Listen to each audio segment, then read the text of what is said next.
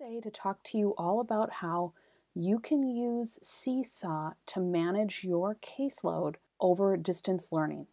So first of all, go ahead and Google Seesaw and you'll get to this landing page. And I've experienced Seesaw as a parent. And what I really like about it is I get my students' work emailed to me. And I think that this is a great alternative to Google Classroom, which every child gets to view that's in the class. And so I don't like that very much for speech therapy caseloads where we want to keep things confidential. I hit sign up for free, and I'm a teacher, so let's go ahead.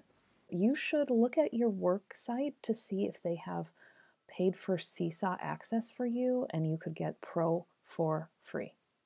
Seesaw can tell I have a family account, so I could switch if I wanted to, but I'm not going to. I'm going to go up here and create my first class. I'm going to choose other because I'm a speech pathologist. I'm just going to call it my Cerebral caseload to make it easy. Okay, so it did kick me back out. I had to click it again. I don't know if there was just some funny loop setting it up the first time. I've already watched this video. It is on the landing page of the Seesaw website. So if you want to view it, it's public on the Seesaw website. Okay, let's click Add Students right now. So you can see that's at the bottom. And what pops up is you have two options. You can either choose the Google account or with an email address. I think that the Google account is really useful for teachers who have all of the kids' Google information and can quickly do it. Personally, I'm going to choose no because I want to put in everything by hand. You can decide between shared devices or one-on-one. Well, in this case, since we're working at home, I'm going to say shared devices versus one-on-one at the moment. Okay, so I'm going to use some fake names and go from there.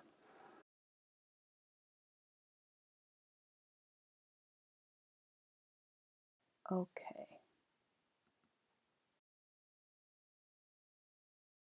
Okay, it prompted me to use a code. That is not necessary. You can invite people in later, okay? You can set things up now. Going to the settings, make sure that you click students cannot see each other. Students cannot see each other's work.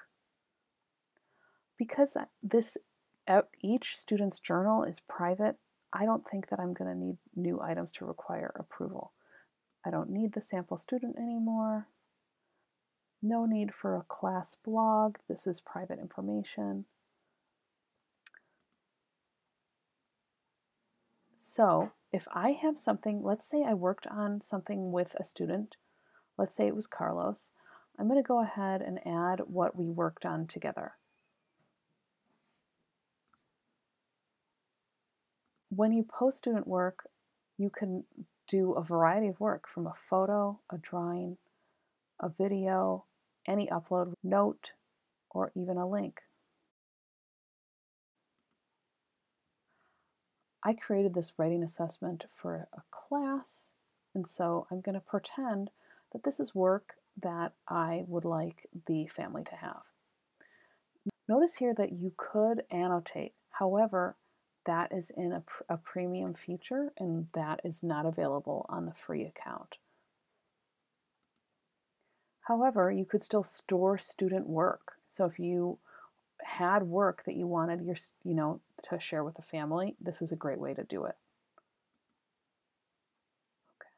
So I'm going to say that is only for Carlos, and that's how you make sure that the student's work is only in the file of one student. Okay, so under Carlos, you can see the writing assignment that I had created for a class. And once you assign the family to that student, you can send that information to them. Going to the bottom, I clicked on families, and you can turn on family access. See how you can make it personalized for each student, and it really doesn't take that long to just, if you've gathered the information from the parent, you can just put it right in here, and you could add multiple parents to one student, and they can only see their one child's work, but you can manage everything here. You can also assign an activity. They have a bunch of different resources here.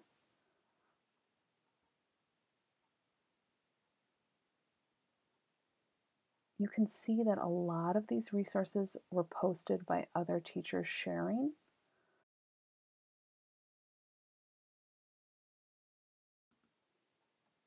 And I can send an announcement. So I'm going to say all students and families.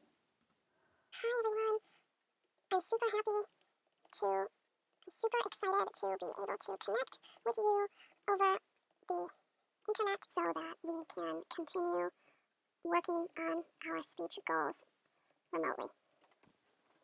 Thanks.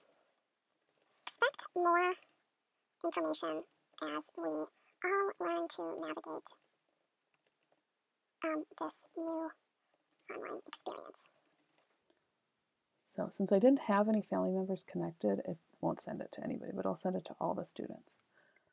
So the journal has all your students listed out. Activities, that's what I went through the activity library, and you can assign an activity if you want to. Inbox, that's where the students just all got a message. And if you go over here, you can connect to your school. So you can connect to your school and then connect with other teachers who may want to communicate with you over Seesaw, or you might want to know what they're working on. And that would be where to do it.